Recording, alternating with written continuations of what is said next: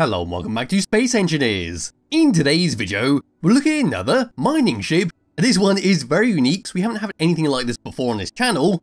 This is called the Mammoth Vertical Miner, which is this lovely thing that I'm currently standing on. So this is how it will drill down into the ground, how it will fly around, how it will connect up to a ship to your base, because it cannot fly horizontally due to the way it's all been set up. So yes, you can just drill down into the ground, continuously go and go and go, until eventually you're all full up, and you need to reverse all the way out, then unload everything. So press the F10 and find this in the spawn menu. The Mammoth is, and wow, that's the blast from the past down there. Yes, the Mammoth is 1,305 small blocks, using the Sparks of the Future, Heavy Industry, Automatons, Warfare 2, and Decorative Block number 2 DLC packs. We've got a nice lot of information about it, such as the description of it, a short guide of how to use it, its specifications. So we're going to give this a thumbs up. Move around towards the very front, which is over on this side, have a quick look around the outside, then we'll go and test it out, see how it handles, and we'll see what kind of hole we can create. So at the very front, this is what we get for the Mammoth Vertical Miner, and that is one hell of a lot of drills to make a big hole with. Right in the middle we can see a bunch of interior lights, as well as a couple of spotlights to light up the darkness, with a transparent LCD screen telling us the angle of the ship, with a camera right behind it, so we can see exactly where we're mining. If you were to move all the way up, come up to one of these sides, so past this drill, up to this section, we've got some atmospheric thrusters to help move this thing around, and some gyroscopes which we can change the sensitivity from the cockpit. We also have one hell of a lot of great use of our beam blocks just going around the outside, and creating that lovely frame effect. And all the way up to here, we can see the first of many large, small block containers that go all the way up this ship. Yes, moving all the way up, even more beam blocks, some great use for our unfinished corner blocks, there's some more atmospheric thrusters, and all the way up to here, there's your cockpit to drive this thing around, and it does face down towards the ground. And there's the very top where I'm standing, where we've got one hell of a lot of thrusters to move this thing around, with a rotating light to make sure everybody can know that you're moving out of a hole.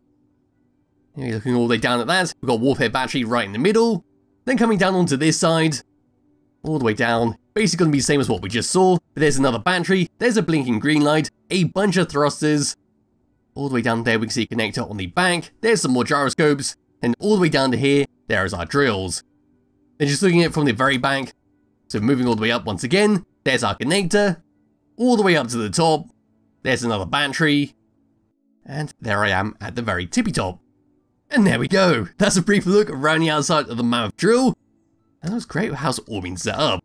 But now what I can do is grab hold of my character, show you why it's been designed like it is, by well, going through the controls, then drilling straight down into the ground. So just putting my jetpack on, moving all the way down, getting to the cockpit, it's going to get very wonky from now on, so there's the ground right down there. Bringing up the HUD, these are the controls we get. So number 1 is going to be for our drills at the bottom to left mouse to collect, right mouse to make a big hole. Number 2 is for our backwards thrust to turn them on and off. Number 3 is for your ejectors on and off. Number 4 is for your ore detector on and off. Number 5 is for our connector on the side. Number 6 is then for your lights to turn them on and off. Number 7 for your batteries to auto or recharge. Number 8 is for all of your thrusters around the ship. And then number 9 is for your camera right to the bottom there, so we can help aim this precisely to make sure we don't tip this thing over as we drill down into the ground.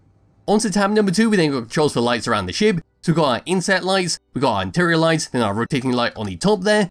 Then number 4 and number 5 is to turn up and down our gyroscopes, depending on what we need. Yes, without further ado, what I'm going to do is angle the camera like so. Then we're going to drill down into the ground. And well, that should be it for the end of the video. So now just moving this very carefully down, all the way down, nice and careful. And now we've touched the ground. That's a lovely lot of sound. There goes the ejector putting everything out. For the moment, I'm going to turn off the ejectors to make sure I collect everything up. And here we go, all the way down. We see the grass being pinged around. And I'll need to come into the camera to make sure I can realign this thing, make sure we're still on 90. And yes, that's all we can see from the camera at the bottom there.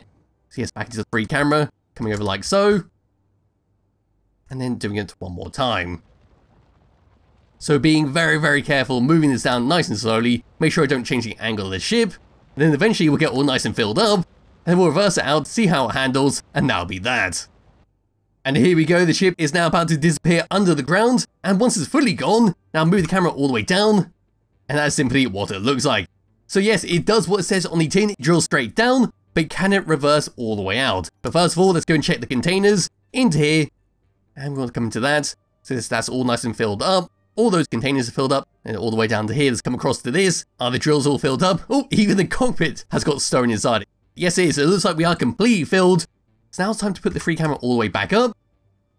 And well, it's time to remove the rain. And we're now going to slowly, very slowly, move this thing back out of the hole. So here it comes, it's very heavy in comparison. And away it goes. So yes, it can carry all the weight, which is very good to see.